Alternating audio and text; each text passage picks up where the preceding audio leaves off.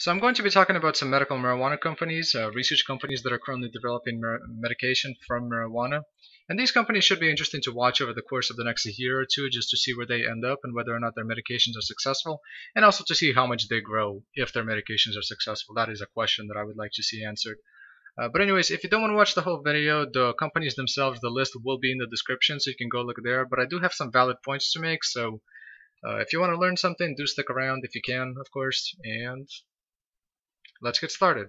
So the first company on the list, actually before I talk about the companies, let me just say this. These companies are heavily volatile and they are very risky because these companies almost entirely depend on whether their medication actually ends up working or not. So if their medication does not end up working, they can have some pretty big drops.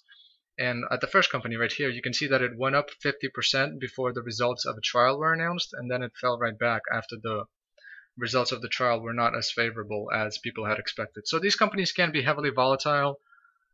Some people like that, some people don't, but they do have a lot of potential. And even if their medications are not successful, there is a chance that some of the patents that these companies create, there's a chance that some of those patents will become worth a lot of money. Because if these companies patent a specific extraction method or a specific medication or a specific way to do something with marijuana, or one of its components, then those patents can become worth a lot of money if somebody else makes a medication that utilizes them. So they do have several ways to become very valuable companies.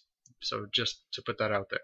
Anyways, first company on the list is Cara Therapeutics, and this is in no particular order, by the way, but this company, it does have a few medication. It mostly deals with post-op pain and chronic pain, and there is a very big market currently for pain medication. And if these guys can develop an alternative to opioids or some other medications that do have some fairly bad side effects, they can definitely make a lot of money because a lot of the medication on the market right now, it might do its job, but it might have side effects, and there is always a market for some sort of an alternative medication because everybody is different, and people do need, some people can't deal with certain medication. Opioids, for example, are heavily addictive, and if you can find an alternative to opioids that is not addictive, then there will be a fairly big market for that. Moving on, we have, oh yeah, by the way, this company is worth about $500 million currently. But next on the list we have GW Pharmaceuticals, and this company is worth about $3 billion. Google doesn't have it for some reason, but this company is also very volatile. I mean, it fell down about 70% over the course of less than a year, and then it tripled right back. So I don't know what's up with that, but just be prepared for something like this if you're interested in investing into one of these companies. So this company is one of the biggest ones that's out there that currently deals with marijuana, and it already has a product on the market. It's called Sativex. I don't know exactly how you pronounce that, but it also has a lot of other medications that are currently undergoing trials, and this company will be one of the first ones to release a lot of different medications onto the market. So if you want to invest in a company that will give you results sooner rather than later, this would be the company because they have a lot of different medications in phase 1, phase 2, and phase 3 trials. But at the same time, if these trials are not successful, then that would be problematic for the company and the stock price could drop fairly significantly.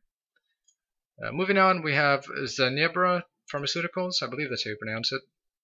And also a very volatile company. I mean, it goes up and down fairly significantly. So this company has several different medications, and they are for conditions that I cannot really pronounce too well, so I'm not even going to bother. I don't want to slaughter them. Also a fairly interesting company. It's going to be having some results fairly soon, so you might want to put it on your watch list and see how it performs.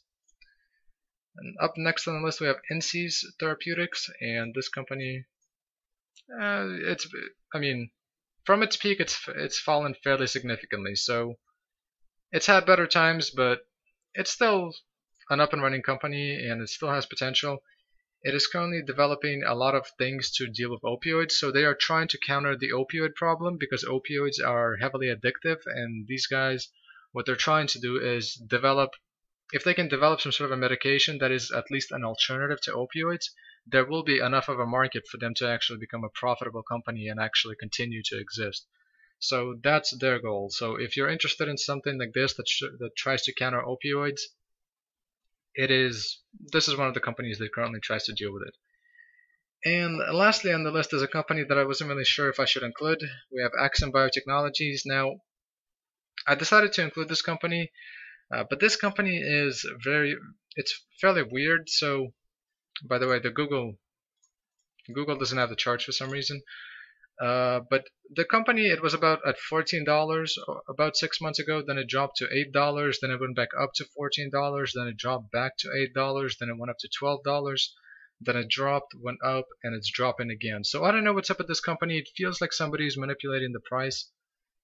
The stock is extremely volatile, and it keeps on doubling and halving for no apparent reason. There was no news that really caused this sort of drop and this sort of spike. So I don't know what's happening with it. Somebody's probably manipulating it for some reason, but I don't know why.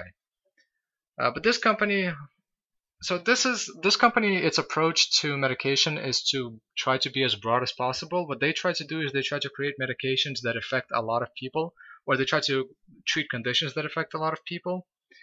And I mean, their approach is basically throw a bunch of stuff at the wall and see what sticks. And they have a lot of different medications. You can check some of them out. A lot of them, well, some of them are currently in trial phases, and the results should be coming out fairly soon.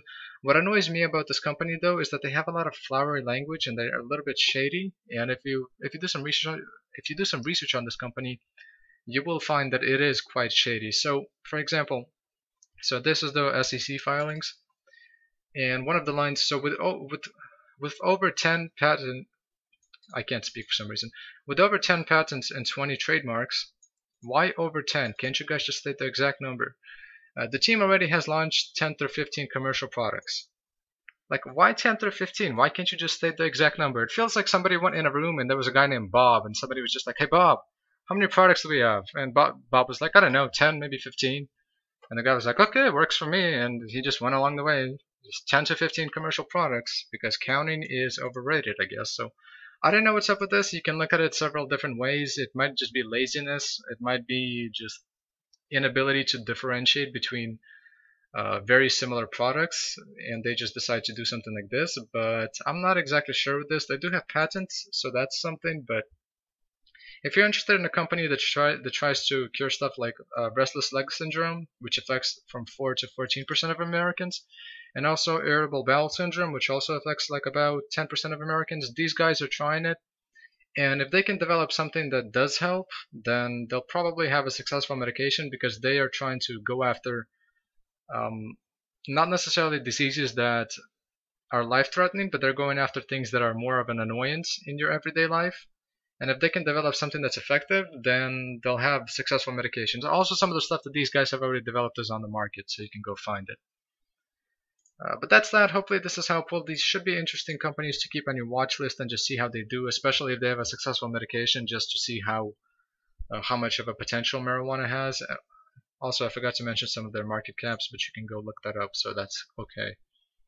But if this helped, leave a like and check out my channel.